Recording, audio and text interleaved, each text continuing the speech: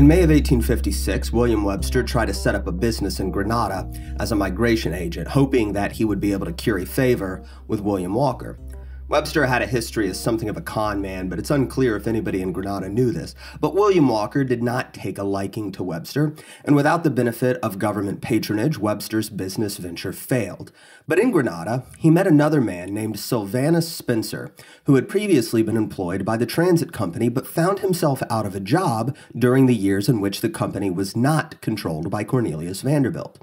So Webster and Spencer teamed up in Grenada, both of them in dire need of money, and both holding a grudge against William Walker, who they blamed for their circumstances. So by the end of May, while Walker was busy fending off Allied attacks from the other Latin American countries, Spencer and Webster traveled to the United States to speak with Cornelius Vanderbilt. The pair met with Vanderbilt in his Manhattan office in October of 1856. Keep in mind that this is all taking place at the same time as the events I talked about in the last couple of episodes. Spencer did most of the talking. He had inherited some transit company stock from his father, and he spoke as a stockholder with a moneyed interest in the company. He hated William Walker, he told Vanderbilt, and he wanted to help get him out of Nicaragua. Spencer and Webster had a plan. Walker was dependent on the transit route for the waves of new recruits that kept his small army replenished. If they could cut off his access to this route, he would be crippled, and his forces would be starved out of the country. Vanderbilt knew all this already, of course, and he told the men that he'd already tried to take the transit route through the Latin American allies he was funding. But Spencer had a new approach in mind. The allies had tried to take control of the transit road, which connected Lake Nicaragua to the Pacific Ocean between the towns of La Virgen and San Juan del Sur. This road could be taken if the attack on the connecting towns coincided with attacks from the southwestern part of the country, where the San Juan River connected the Atlantic Ocean to Lake Nicaragua and San Carlos. This was the connection between Walker and eastern ports, which meant, among other connections, the port in New Orleans, where Walker received a large number of new recruits and supplies. The Costa Ricans had already tried to take control of San Carlos, which I detailed in one of the previous episodes, but it was a disaster. It was a clumsy attempt, and their forces were driven off by a much smaller band of filibusters. But Spencer had spent 5 years running ships up and down this river, and he knew the geography well. He proposed to Vanderbilt that he lead the expedition for a surprise attack to seize all of the steamers on the river. Webster piped in to add that he had military experience, which was probably not true. He was a professional fraudster, but it's unlikely that even Spencer knew any of this when he teamed up with him. Vanderbilt was intrigued by their proposition, but being the businessman that he was, he made a no-risk offer. They would carry out their proposed plan. If they failed, they would be out of luck. But if they succeeded, Vanderbilt said, he would write each of them a check for $50,000, nearly $1.5 million in modern terms. So only 10 days after Walker led his failed attack in the First Battle of Masaya and nearly lost control of Grenada, Vanderbilt, Spencer, and Webster shook hands on a plan to defeat him. I'm Chris Calton, and this is the Mises Institute podcast, Historical Controversies. In the last 5 episodes, we have been covering the story of William Walker and his attempt to establish a new Republic of Nicaragua and pave the way for the Americanization of Latin America, bringing in planters and with them slaves, thus attracting the attention of many Southerners hoping to make more secure the institution of slavery and possibly extend the political power that was associated with it. In today's episode, we will conclude the William Walker story, and I apologize that this detour was longer than I originally anticipated, but I just found this to be a remarkably fascinating story, and I wanted to do it justice. But in the next episode, we will return to the United States to wrap up the antebellum period leading to the Civil War. We last left off when William Walker reclaimed the all-important transit road after suffering a second defeat in the city of Masaya, which was just north of Grenada, the city Walker had established as the capital of his republic. He was receiving new recruits, but the 5 Latin American countries that had allied against him were making his life difficult, especially since they had modern weaponry, rifles, supplied secretly by Cornelius Vanderbilt, who Walker didn't even know was part of the story. So we are picking up near the end of November 1856, the same month that Spencer and Webster arrived back in Nicaragua. I've mentioned the geography before, but I want to remind everybody of the geographical importance of some of the cities. Since I can't use visual aids in this podcast, maps would be very helpful here, but unfortunately they're not an option. So I already reminded you that San Juan del Sur and La Virgen connected the transit road to Lake Nicaragua in the Pacific Ocean. North of La Virgen was the strategically important city of Rivas, where Walker had already waged 2 battles, each of which ended in defeat, and north of Rivas was Granada, Walker's capital. On November 20th, Walker took 650 men with him from Granada to attack Rivas. The city was an important connection between La Virgen and Granada, so he needed control of it to ensure that he didn't lose access to California. Rivas was defended by both Costa Rican and Nicaraguan troops under the command of Costa Rican General Jose Canas and Nicaraguan General Maximo Lleras. Walker left Granada defended by 440 troops under the command of General Charles Henningsen, who had recently proved himself to be Walker's most capable military leader. So keep in mind that Granada had enemy troops, the Latin American allies, in the city just north of it in Masaya, and troops south of it in Rivas. So Walker was fighting on multiple fronts just around his capital, not even considering the country as a whole, but he had so far been able to maintain control of his conquered territories through American volunteers armed with superior weaponry. Some of them now had Sharps breech-loading rifles, and he wasn't aware that so many Latin American soldiers also had rifles at this point, so he was probably overestimating the superiority of his firepower against the larger forces. But on November 24th, Granada was attacked at 3 different points, all while Walker and the bulk of his army were away. The idea, formulated by General Ramon Belloso, the chief general of the Allied force, was to attack Granada from the north and west so that Henningsen would try to escape east, where a mile-long street connected the plaza to the eastern ports of Lake Nicaragua. There, Belloso would cut him off with his own band of Salvadoran soldiers. General Thomas Martinez led a company of Nicaraguans from the east.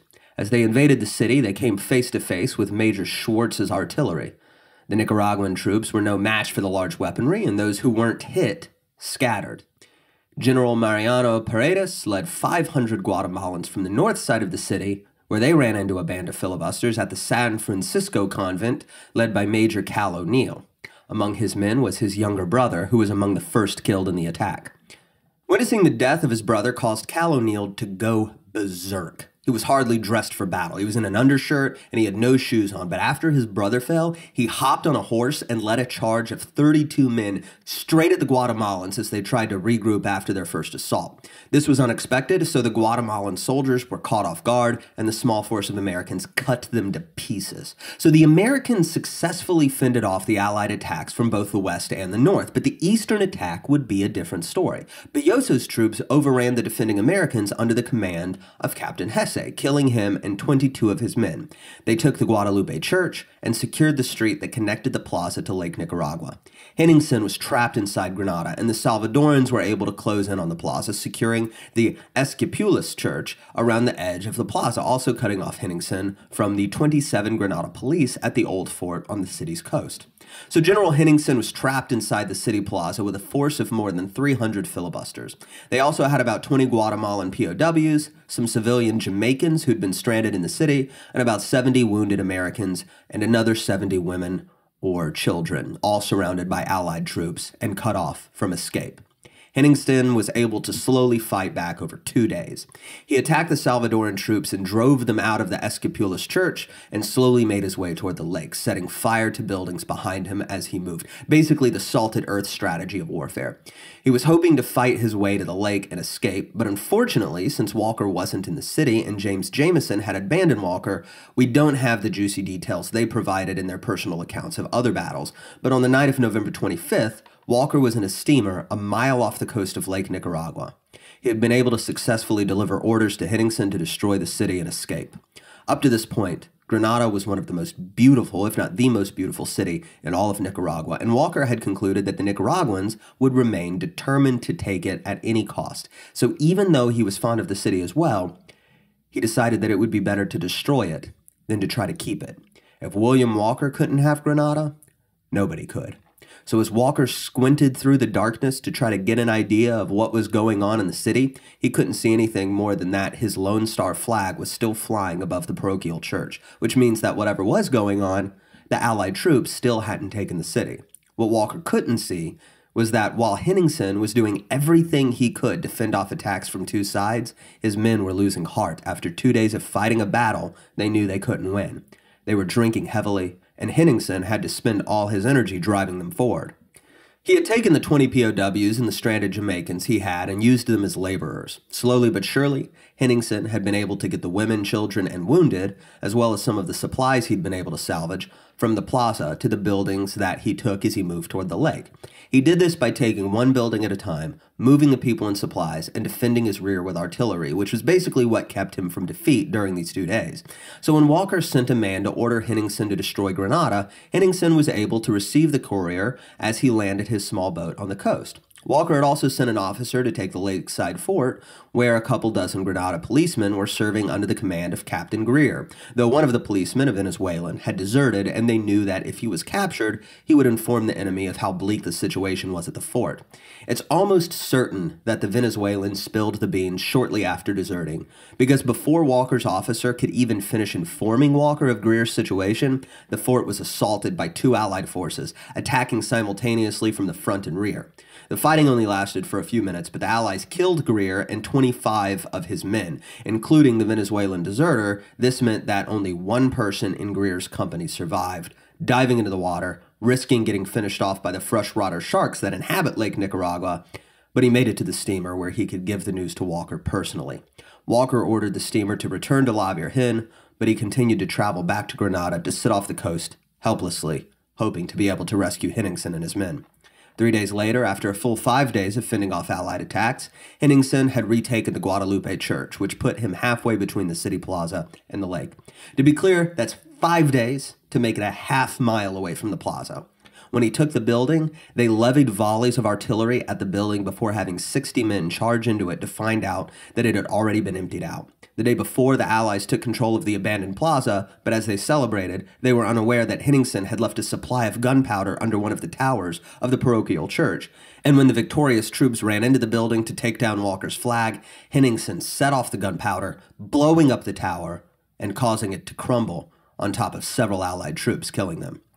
Now, with Henningsen and his men and civilians secure in the Guadalupe Church, two enemy soldiers approached, waving a flag of truce. One of the men was an American deserter from Henningsen's forces who'd been brought in to urge his former commander to surrender, as they were surrounded by 3,000 enemy soldiers. Henningsen refused, had the American deserter arrested, and sent Zavala back with word that there would be no surrender. By the time this took place, Henningsen's men were sober again, since they'd had to abandon their liquor when they fled the plaza, so they were actually more orderly than they'd been a few days ago. Later the same day, after Zavala delivered word of Henningsen's refusal to surrender, the Allies sent two waves of attack against the church, one at 3 p.m. and another at 8 p.m. Both waves were torn to pieces by Henningsen's artillery. Shortly after the second wave was fought off, it started to rain, and the Americans inside the church started to get sick. The group was stuck in the church for days, living off of horse meat and drinking rainwater. Disease was spreading, so even though the Allies couldn't seem to get at Henningsen's troops, cholera and typhus were doing the job for them, and people were dropping like flies inside the church, some of them dying only hours after the symptoms first appeared.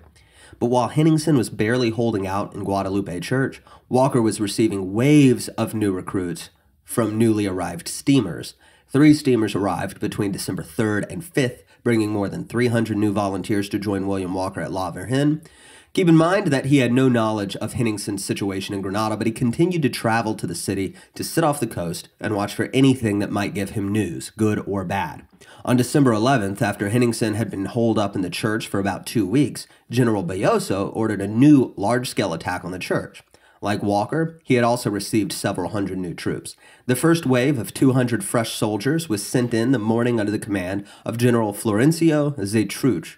What the Allies didn't know is that the night before the attack, Henningsen had been quietly moving his people closer to the lake, covering them in trenches. Only 31 men remained in the church to defend it, the commander of his force being Lieutenant Sumter Williamson. They each had Sharps rifles, which had a range of about 200 yards. Even with Vanderbilt's aids, the Allied troops had far inferior weaponry. They had rifles at this point, but they were not the breech-loading rifles that Walker's men had recently been bringing with them. So as the 200 Honduran soldiers charged to the church, Williams's men opened fire as soon as the soldiers were in range, taking out several of them. Now, it's worth talking about the psychology of these Honduran soldiers in the attack. Most of them, if not all, were conscripts. They didn't want to be there. The Sharps rifle was a new technology of the much wealthier United States. So it's unlikely any of these Honduran kids even knew they existed.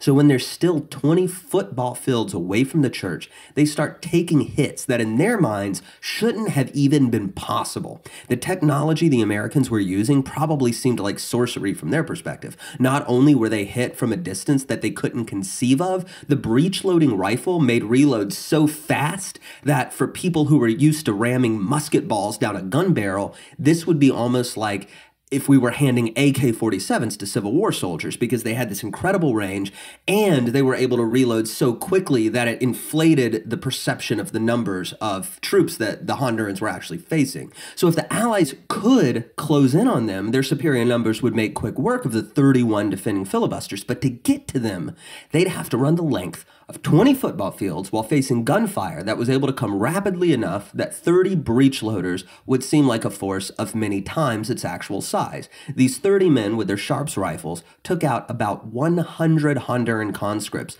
before the commanding officer finally just ordered the retreat. The same day as the attack, one of Walker's officers, General Sanders, arrived back from Grenada after being sent to attempt a rescue of Henningsen. Sanders told Walker that a rescue would be impossible, but Walker didn't believe him. He figured that Sanders was jealous of how quickly Henningsen had been promoted above him and that he had no real desire to rescue him. So the next day, December 12th, Walker arrived off the coast of Grenada himself with 160 hand-picked filibusters to stage a rescue.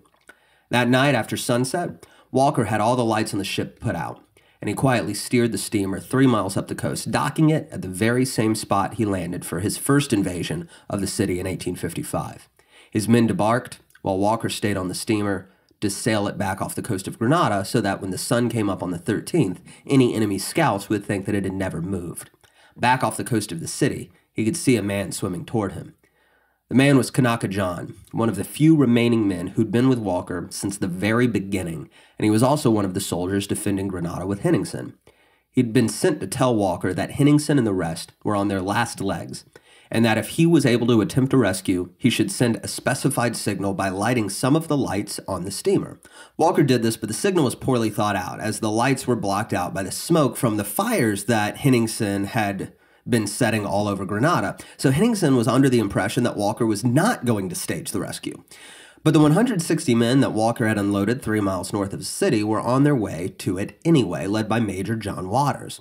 The men came upon an enemy barricade, waged a battle that was mostly hand-to-hand combat, and a handful of filibusters were killed, but they were victorious. They continued onward and entered Grenada at around dawn on the 14th. So now keep in mind that Henningsen had been trapped in the city for about 3 weeks at this point.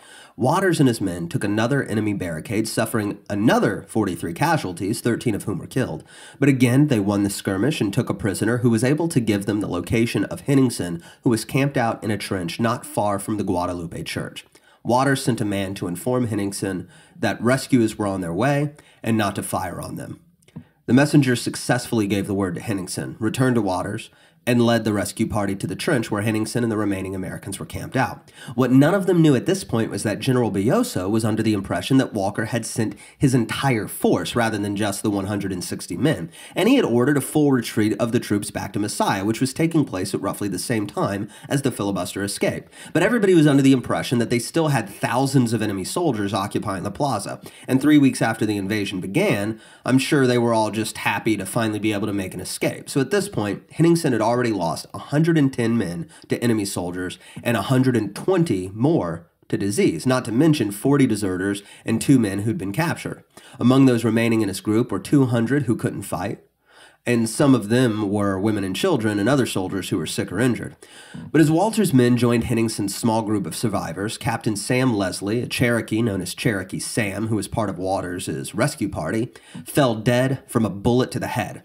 Somewhere, enemies were sniping at them, even as they were retreating themselves. So those who were able tried to stay covered as best they could as they carried the sick and wounded toward the coast.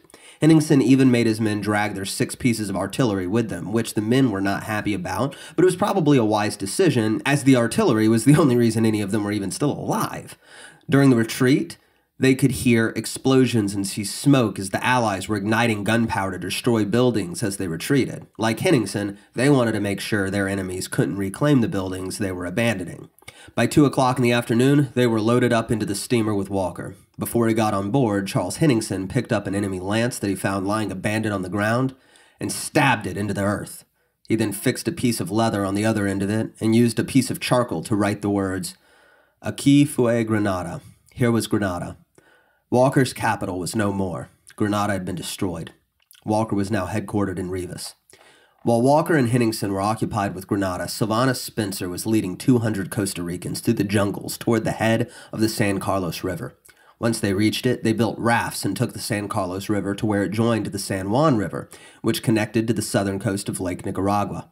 On December 22nd, roughly a week after Walker rescued Henningsen, Spencer was watching 40 American filibusters going about their business inside the small fort they were garrisoning, unaware that the enemy was close by. As they sat down to eat lunch, leaving their rifles nearby, Spencer ordered the attack, taking them completely by surprise. Spencer had left 80 men behind to build a fort where the San Juan joined the San Carlos, but even with only 120 men, he outnumbered the Americans 3-1. The battle was a quick and easy victory. Most of the Americans were killed, and the rest were taken prisoner. Spencer then led his men to the next closest fort, defeating another 45 filibusters. By December 23rd, Spencer reached Punta de Castilla, just south of San Carlos, the city on the southern coast of Nicaragua that served as a transfer point for travelers passing through Nicaragua. As they moved in, they passed 4 river steamers sitting idly, including the one that Spencer himself ran for 5 years while he was a transit company employee. They also found Joseph Scott, the steamer captain who kept being pulled into Walker's war every time one side or the other wanted to use his ship. Spencer told him that he was confiscating the 4 river steamers. Walker's connection to the eastern ports of the United States was now completely cut off. Spencer was ecstatic when he took back his old vessel, the Machuca, and he sailed it to San Carlos, where he expected to join forces with General Mora and his army. They'd taken rafts into San Carlos themselves, and the rafts were set out on the San Juan River with Allied soldiers, stationed on them to fire on filibusters. So as Spencer excitedly sailed his steamer up the river to San Carlos, he knocked a bunch of these soldiers off their rafts, drowning several of them. He pulled the rest on board the Machuca and then finished the trip to San Carlos. Over the coming days, lake steamers continued to bring passengers to San Carlos, unaware that the Allies controlled the city and the transfer points on the river. Several lake steamers fell into Spencer's hands this way before Walker found out that he'd lost this connection. He knew that he was due to receive several hundred new recruits from New Orleans, and he didn't have the force to retake San Carlos from the Allies. So the only thing he could hope for was that some of the new recruits would take a steamer and make it to Walker. Walker's situation was as bleak as it had ever been, but on the San Juan River he had one small bit of luck remaining. A decommissioned river steamer named the Horus had been sitting unused at the Punta de Castilla transit depot.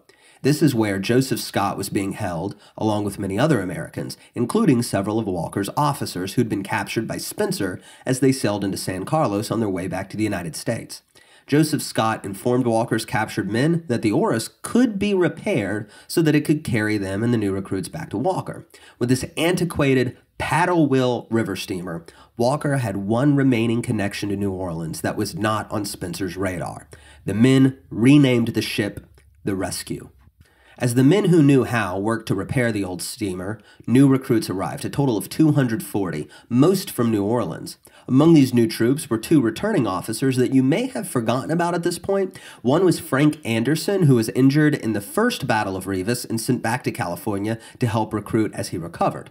The other was Charles Doubleday, who was Walker's right-hand man for a time before returning home just before Walker took Granada.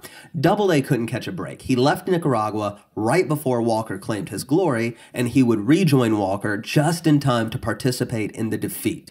He also left some valuable memoirs of his time in Nicaragua, which is part of the source of the information in this series. Another new recruit is somebody you might remember from the episodes I did on the Cuba filibuster attempts, Chatham Roberto Wheat. He joined Walker on the promise of being made a brigadier general. So with the new recruits and factoring in the recruits that had deserted, 220 men piled onto the rescue, and they started moving down the river to make an attempt to recapture it. At this point, there were several fortifications garrisoned by Allied troops along the river. The first fortification they encountered was at Cody's Point. When they started being fired at, they realized that the Latin American soldiers were armed with rifles that shot mini balls provided by Vanderbilt. The filibusters quickly moved out of range and disembarked a ways north. There, they started cutting down trees to build a log stockade and prepared to attack Cody's Point. When they attacked, they greatly outnumbered the small garrison at Cody's Point and took it with only a few small injuries. They also gained possession of 2 brass cannons in their victory. The men moved back to the rescue and sailed a little ways further downriver and landed not far from another fortification at Hips Point, which was more well defended. This fortification was much older than Cody's Point, and Spencer had left 200 Allied troops there, though they'd been reduced to only about 100 at this point due to disease, so the filibusters still had the advantage of numbers. With the newly acquired cannons, the filibusters fired their artillery at the fortification. This accomplished little other than keeping the Costa Rican troops from returning fire. The artillery attack came from the north, with Wheat serving as artillery commander, but the bulk of the American forces were on the other side of the river where they fired their rifles from the east. The Costa Ricans returned fire, and the shootout raged for more than an hour, with several Americans taking hits.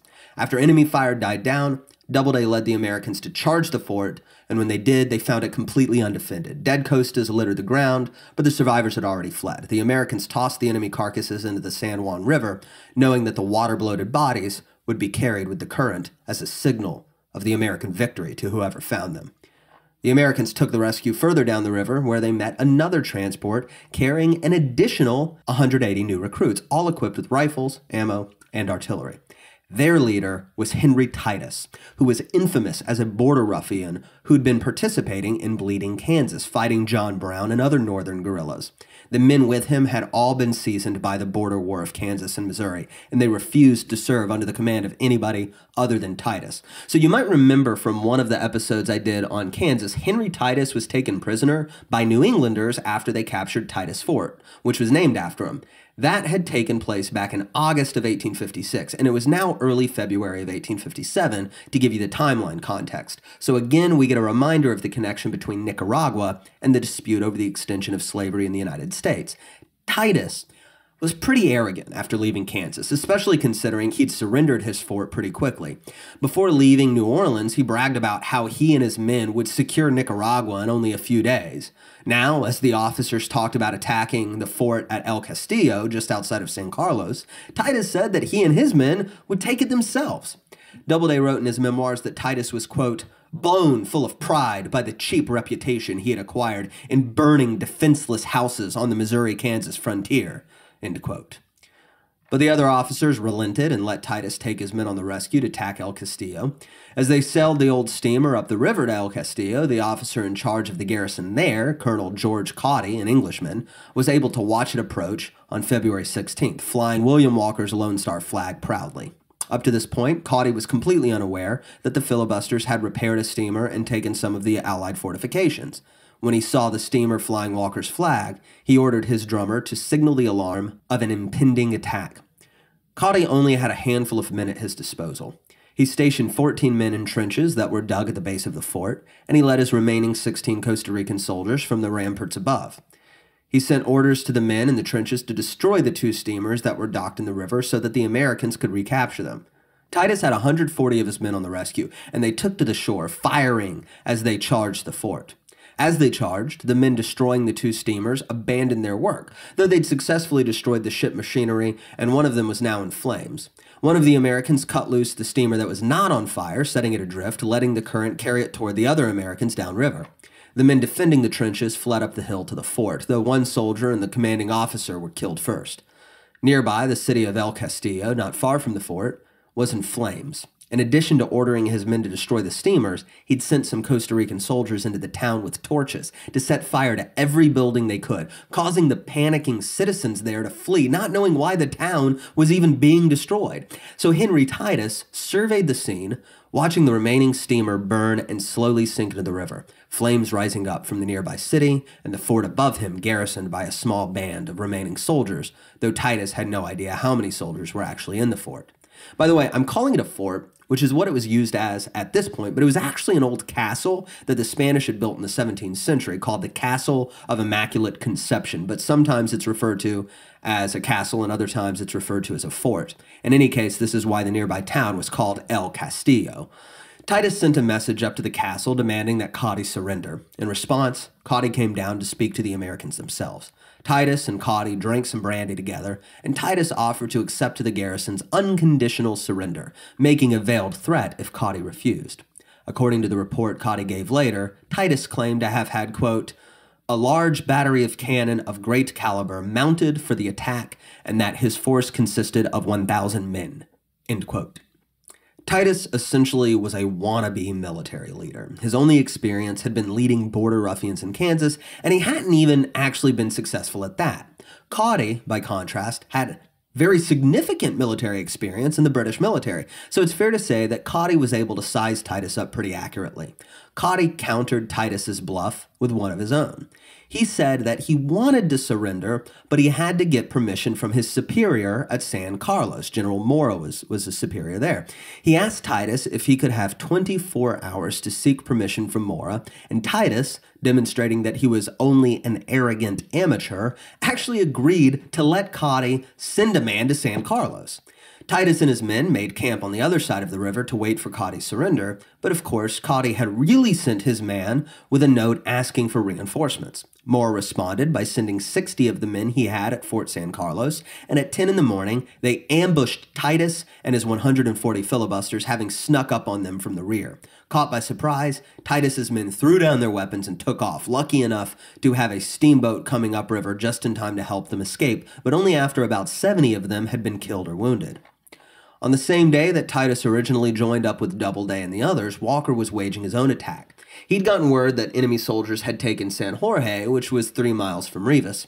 Walker was worried they would take the all-important transit road, so he wanted to attack them before they could have the chance.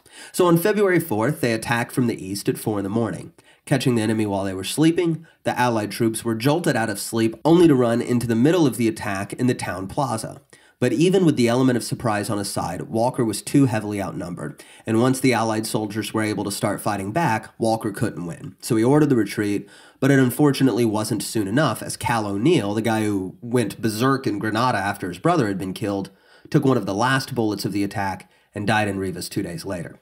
O'Neill was one of Walker's originals, who'd been with him during both battles of Rivas, so this was a loss that hit closer to home than most for Walker. Shortly after this loss, he learned that 19 mounted rangers and one of his officers had deserted. With morale at an all-time low, Walker was afraid that he would soon be losing more men to desertion than anything else, and this made it all that much more important for him to take back the San Juan River so he could replenish his forces, though he was unaware that he already had men, such as Henry Titus, attempting to do just that on the other side of Lake Nicaragua. But after Titus had been driven off from El Castillo, Colonel Caudy had another brilliant idea. He sent some volunteers on a mission to take a canoe down the river. Along the banks, they would periodically find piles of firewood that had been cut down to the size necessary to fuel the fireboxes of river steamers. His men didn't destroy the firewood, though. Instead, they had with them their own pieces of firewood taken from the supply at the fort.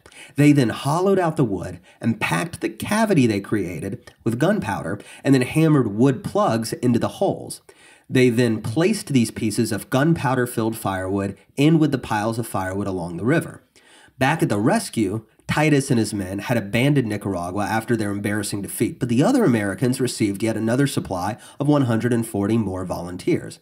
This brought the filibuster count on the San Juan River to about 400 fighting men. By this time, it was nearing the end of March, so the filibusters had been biding their time for more than a month after they rescued Titus. The one positive outcome of Titus's attack was that the steamer they'd cut free had drifted into the hands of the filibusters. But by this time, Samuel Lockridge, one of the officers, informed the men that he'd received word that no more recruits were expected from New Orleans. Some of the men voted to take the steamers down to Panama to try to take a longer route to Rivas to join Walker. Roughly a fourth of the troops voted to do this, including Doubleday. The other 300, staying with Lockridge, decided to take the rescue to go back to the United States. So Doubleday and the 100 men who volunteered to stay took off down the San Juan River. On the way, they stopped to replenish their firewood from the piles on the banks. Included in some of their supplies now were some of the gunpowder-filled logs that had been planted among them. On April 2nd, at around 9 in the morning, Charles Doubleday was steering the ship on the upper deck when an explosion below sent him flying. He wasn't killed, but he found himself lying in the wreckage of the destroyed ship, his skin being scalded by the boiling water around him. He could see other men in the scalding water around him as well, and some men had been blown so far that they landed on the shore. Many of the bodies around him were black from gunpowder burns. One survivor gave his account to the New York Herald later, saying that he could see men running around what remained of the boat, quote, with the skin of their arms and hands hanging in strips, shrieking and groaning and begging to be put out of their misery, end quote. Then someone yelled out, "The powder!" On the lower deck, which had not been destroyed, were 2 tons of gunpowder, covered by tarpaulins to protect it from the rain. The tarpaulins were on fire, quickly burning its way through the fabric to the supply of gunpowder underneath. As Doubleday watched, waiting for the second explosion to finish him off, he saw Frank Anderson and Bob Wheat climb up the side of the part of the ship that wasn't destroyed and then drag the burning cover away from the gunpowder, tossing it into the river. They stopped the gunpowder from going off in an explosion that certainly would have finished off the rest of the survivors. When the total count was done, 60 men had been killed in the blast, and another 25 were severely injured from the flames and boiling water. The rescue came up behind them a little while after the explosion, picked up the few survivors, and everybody lucky enough to survive this incident made it back to the United States, never again to return to Nicaragua. The news of this explosion made it back to Walker and Rivas, and they could only speculate as to the cause of it. It's only because of our access to records from Colonel Cawdy that historians have been able to understand the cause of the explosion, but for the filibusters, it would forever remain a mystery.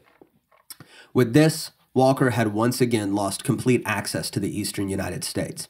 His men were deserting in large numbers, and he could expect no reinforcements. Some of the deserters were picked up by Allied troops and gave General Mora details about Rivas. On the southern side of the town was a house occupied by 2 American women. It was undefended. On April 11th, 250 Costa Ricans broke into this house. The women screamed, alerting one of Walker's officers who controlled the howitzer in the city plaza. The filibusters quickly surrounded the house, aiming their weapons as the Costas piled out. Walker had several men secure the rear exit of the house, blocking any retreat. The Costas surrendered, and the records give us no information as to what happened to the 2 women inside. 2 other companies, one of 500 and the other 250 Allied troops, stormed into the plaza, only to be mowed down by the filibusters. 700 were killed, and nearly all of the rest were taken prisoner. This would be Walker's final victory. It was 3 days after this attack on Rivas that Walker received word of the explosion on the San Juan River. With this information, he knew the war was lost. The filibusters were now effectively trapped in Rivas, surviving on subsistence rations of mule meat. Charles Henningsen said, quote, "A little more of this, and we'll have to start eating the prisoners," end quote. It's hard to tell how serious he was being when he said it, but he likely suspected that this would be what they would have to resort to if nothing soon changed. Luckily for everybody in Rivas, the U.S. Navy sent a ship, the St. Mary, to Rivas on April 23rd, and the women and children were escorted by U.S. Marines safely along the transit road to San Juan del Sur, where they were able to board a ship to California. A week later, a naval officer named Charles Davis met with Walker and Henningsen with the permission from General Zavala to peacefully secure Walker's surrender. Davis had negotiated with General Mora for permission to take the filibusters safely back to the United States, but Walker was to be left behind to be tried and executed. Davis pushed back, pointing out that the Allied army was in poor shape itself and couldn't continue the siege on Rivas much longer, and Mora reluctantly agreed that if Walker surrendered, he could be taken back to the U.S. alive.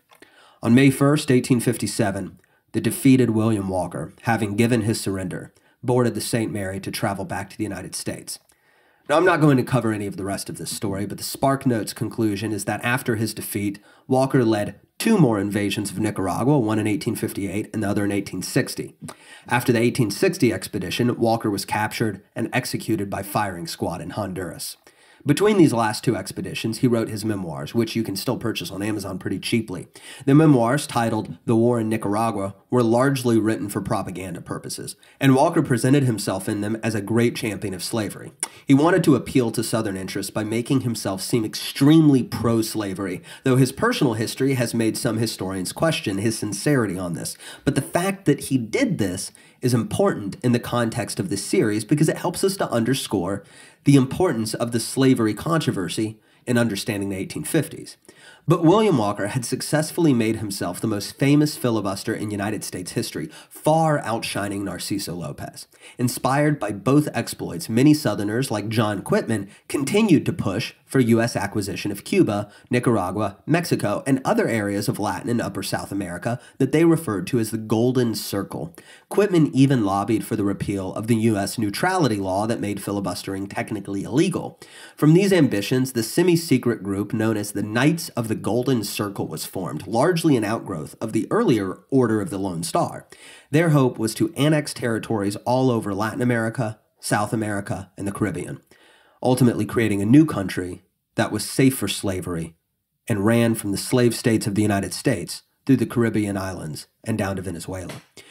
This idea, of course, would never come to see any real attempts to make their dream a reality, as they really started to organize in 1858. The records claim that the group was first founded in 1854. So instead of leading filibusters, the group ended up serving as lobbyists for secession, and many of them waged guerrilla warfare against Union soldiers during the Civil War. I apologize that this detour on filibustering ran so long. I was never planning to even include this history, but I've ended up spending 2 months on it, so I hope you found it as interesting as I do. We will return back to the United States in the next episode, where we will learn about John Brown and his hope to take his war into Africa, as he liked to say, starting with his plan to attack Harper's Ferry, Virginia. For more content like this, visit Mises.org.